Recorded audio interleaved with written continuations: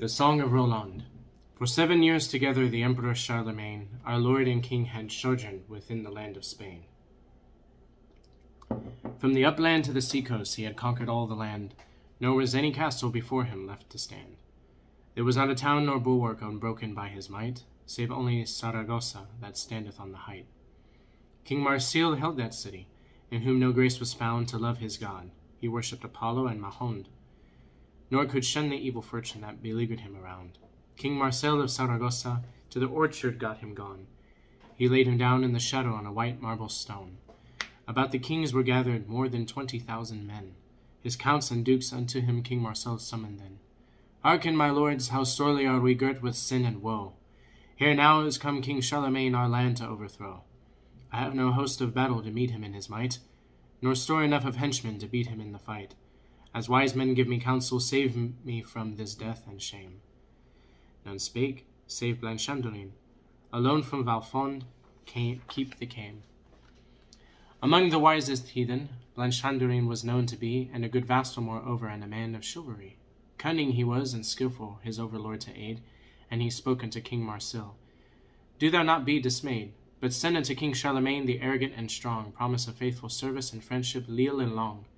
Gifts shalt thou send unto him, both dogs and lions good, and 700 camels and 1,000 hawks well mewed. With the gold and with the silver, mules 400 shalt thou load, and 50 wains moreover to travel on the road, wherewith to pay his soldiers he hath warred here long enow. And unto Ike, it behooves him in the land of France to go, and Michaelmas shalt thou turn thee to Christ and his belief, to hold in truth and honor of the emperor thy fief.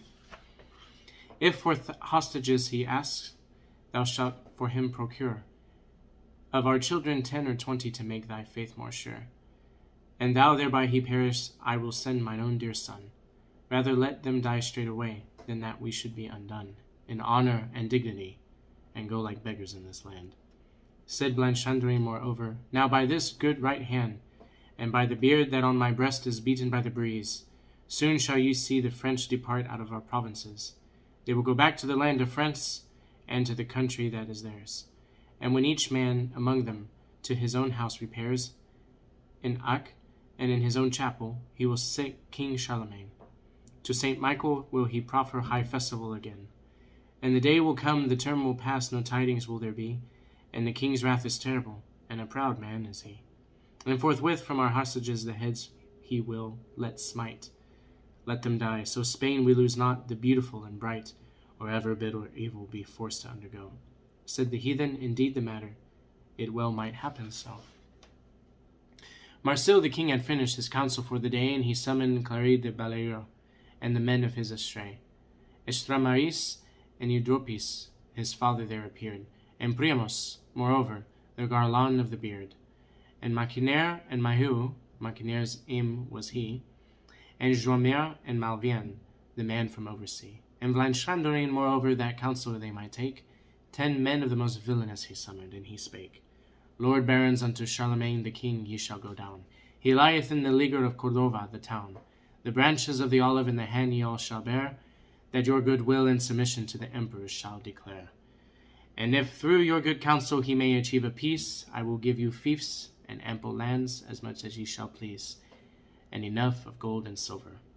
Then said the heathen men, enough we have already. He closed the council then.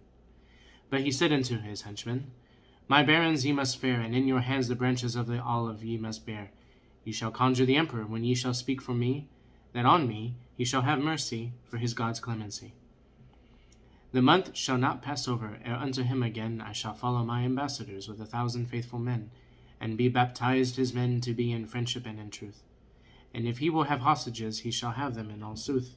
Said Blanchandorin, fair fall thee, for the tidings we shall bring. 10 white mules were led out by them by Marsil, the king, the gifts of the king of Seville. Their bits were all of gold. The saddles set upon them were silver to behold. They got them straight on horseback at Marsil his command. The branches of the olive they carried in hand, and they came to Charles, who governed the land of France the fair, who could not wholly keep himself from falling in the snare. The emperor was merry, his heart was glad withal. The town of Cordova was ta'en, and overthrown the wall. With his catapults the towers he had strongly beaten down, His chevaliers much treasure had taken in the town, much gold and silver trappings exceeding rich and fair, and longer in the city no men at all were there. That were not slain or Christian in an orchard Charlemagne, lay with Olivier and Roland, and the nobles of the train. Samson the Duke, and Ancaise the fiery-hearted one, and Geoffrey of Anjou, bearer of the king's gonfalon, and Guerre and Guerin, and many a knight were good. Full 15,000 Frenchmen were gathered in the wood. The cavaliers were seated upon the cushions white. They were playing at the tables for pastime and delight. The wiser and the elder and the game of draughts they played, but the light lads of the army great sport with fence they made. Under a pine beside a briar was lightly to behold a high seat nobly fashioned out of purest gold. There sat the king who governed all the sweet realm of France, white-bearded with his flowery hair, and proud was his countenance, and fair likewise, and his body was stout and big of bone. To who would look upon him the king was lightly known. And forthwith the ambassadors descended from the steed, and saluted him in friendship, and bade him well to speed. Blanchandrine spoke first to the king, and he said, God, now God save thee. The glorious, whom we must adore, King Marsil the brave, putteth this matter to thee. He hath questioned long and well concerning the religion that thou shalt save him out of hell. He would give thee bears and lions, and leash the greyhounds good, and 700 camels, and 1,000 hawks well mewed. And with the gold and silver mules 400 will he load, and 50 wains moreover to travel on the road. There will be bezants aplenty on the fair golden fine, wherewith thou mayest pay lightly the soldiers of thy line. Here hast thou tarried over long, and behooves thee to repair to France, and Marceau's pledges shall soon pursue thee there. Thy faith will he take on him, and with hands folded amain.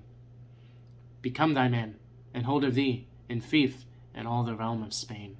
Unto his God the emperor lifted both hands of grace. Forthwith he lowered his proud head, and the thoughts came apace. The emperor bent down his brows, no hasty word he spake. In speech it was his custom his leisure aye to take. But lordly was his visage, when he lifted up the head, and he spake to the ambassadors, Now much good ye have said.